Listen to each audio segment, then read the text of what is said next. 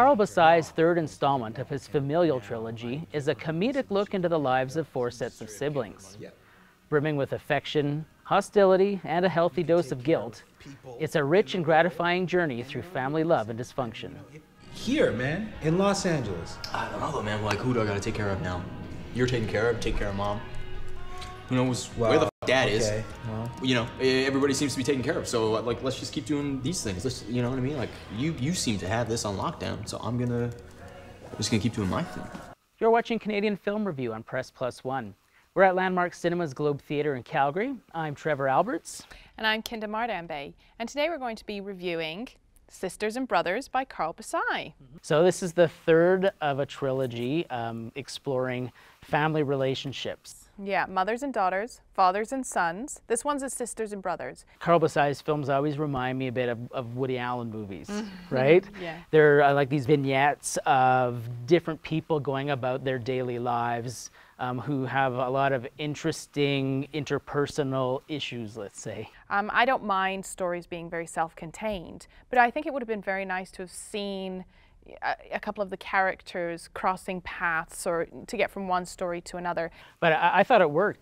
We spent just enough time with each vignette before moving on to the next one that we kind of had like a three-act play within each of those vignettes before we moved on to the next one, and it was kind of surprising almost when that happened. And I thought the comic book transitions that he used were kind of fun. And there was a lot of comedy in this film, and really it was down to the performances that really made that happen. Gabrielle Miller, known as from her Corner Gas fame, she did a fantastic job of playing this sister who's taking care of this schizophrenic brother, and so she plays more of a mother figure as well as a sister figure. So I thought she brought an amazing amount of complexity to the performance. Absolutely, and then we've got Corey Monteith, who's probably the biggest star power, well, definitely the biggest star power in the film now, thanks to Glee. And I bought him in the role of a Hollywood actor. Did you? So that was very believable, yeah.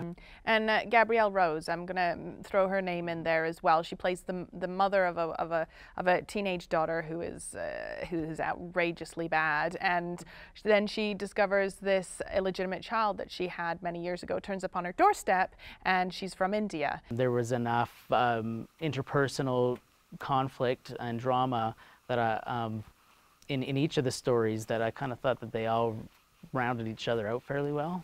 I gave this film 2 stars out of 5. Now I love Carl Bassai's work. He did a film previously called Repeaters, which used a lot of the same cast for that film that he's used in this film. I was just really excited after Repeaters to see where he was going next, and it just, to me, it felt a little bit like a fallback.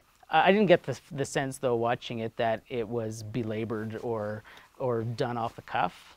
I thought that he still put just as much heart and soul into it as the previous ones. How many stars did you give this? I gave it a 4. You gave it 4 stars. Just because, and actually, I didn't have any expectations going in. I thought that he might do something different, but I wasn't sure what.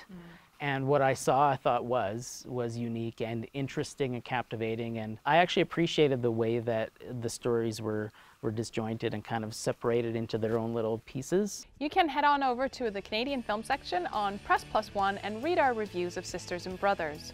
We want to hear what you have to say, so leave a comment. And we want to know, what was the last great Canadian film you watched?